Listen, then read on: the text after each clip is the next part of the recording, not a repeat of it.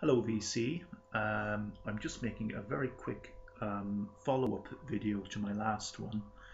Now in my last video I showed you a score which I made at a charity shop sale over the weekend.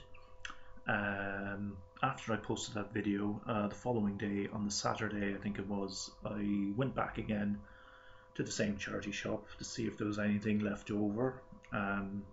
It's kind of a bit like, the vultures uh, going to the carcass after the lions and the hyenas have finished with it. But I actually did manage to score some more very interesting stuff. Like a lot of stuff that I'd been looking for was gone, but there was still some interesting finds to make. Um, I start off with I showed it on my last video. I showed you an interesting score that I made by a singer called Butch Hancock. Um, I was surprised to find that there was still another record by him still there in the shop. It's called The Wind's Dominion, and it's a double album. Again, like Firewater, which was the last one I showed, this is also private pressing. I got this for €9.50, and I looked it up, and it on Discogs it goes for over €30 generally. It is again quite a sought after album, and it's an absolutely. I played this. I played it last night. It plays perfectly. It is very close to excellent condition. Um, Whoever had it looked after it very well. Um, I actually recognise one of the songs on it. There's one song on it called Own and Own, and I've heard that song before. It has this chorus that goes something like, there are those who never come home. I know that song. As soon as I heard it, I thought, yes, I've heard that before. Quite an interesting artist, Butch Hancock. He's kind of more. He's kind of quite a big Bob Dylan influence on his music. I like this. I like his stuff, but I am going to sell it along with the other Butch Hancock album that I showed you. As a matter of fact, at the moment I'm negotiating with a person in the States who contacted me I put when I put up the picture of my weekend score on Facebook on the Facebook YouTube community page. I was contacted by a person in the States who's very interested in both the albums, so I'm just at the moment negotiating a price for them. I am hoping to pick up something to make a nice profit on them, because they do go for quite a bit. Both of those albums on Discogs. Um, while I was there as well, I also picked up this other country album by another artist who I'm not overly familiar with, Tom T. Hall, Eyewitness Life. I kind of got it. I thought, well, maybe that's something I could sell, flip it.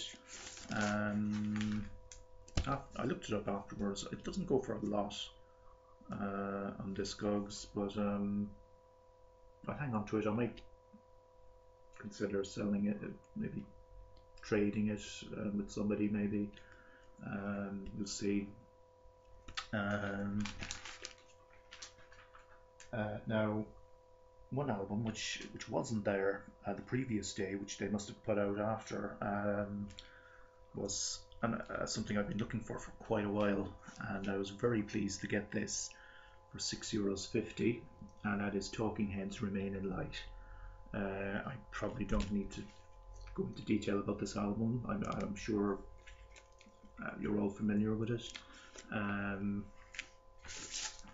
Very nice copy. It's an original European pressing. Was released in the UK and Europe simultaneously, this particular pressing of the Sire. It is in really, really nice nick.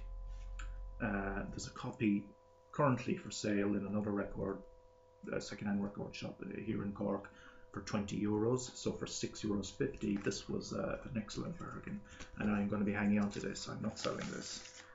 This I'm keeping because I've been looking for this. I've been meaning to get this for quite a while. So very happy with that. Okay.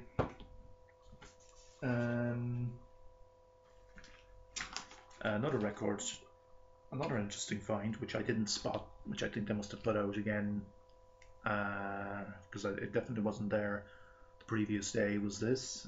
This is the Best of Cream compilation on Polydor Records. Again, I think this is something that I might try and sell or trade if possible. I think this is an Australian pressing, original Australian pressing. It's in nice condition as well. Now, I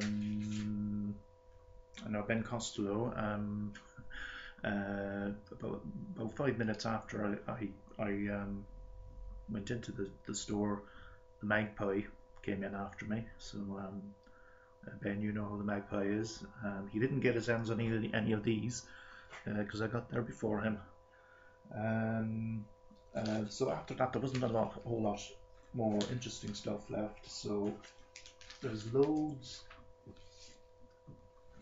They had loads and loads of classical LPs in there, which most people weren't going for. So I grabbed a couple of them. I grabbed this. This is Baroque Music 2, and it's recording made by the Open University in Britain. I like a bit of Baroque music, so got this for €3.50. Nice condition. Also, following, there's quite a there's a couple of LPs of recordings of Enrique Caruso, the great Caruso, the great tenor. Now these recordings are seriously old school. There's recordings on this going back to 1904, so I haven't listened to it yet, but I can imagine that should sound pretty interesting. On this label,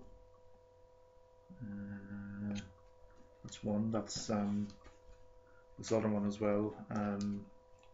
Enrique Caruso Tenor Volume 13. Again, this is $3.50.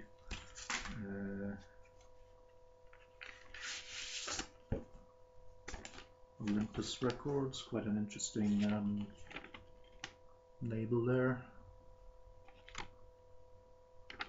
Okay, so that was the charity shop haul. It's now picked clean. There's almost nothing left of interest there now, really. Now you may remember I put up a video a few days ago about a massive score of Black Sabbath's Vertigo Swirls that I made in another shop here in Cork. Now I went back there to see if there was anything interesting left there.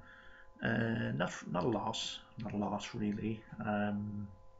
But I did make two interesting discoveries, two nice finds, both soundtrack albums. The soundtrack to Enter the Dragon with Bruce Lee,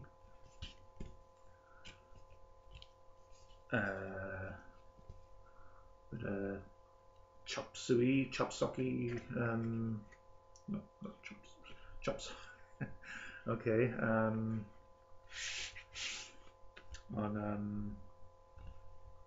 Warner Brothers,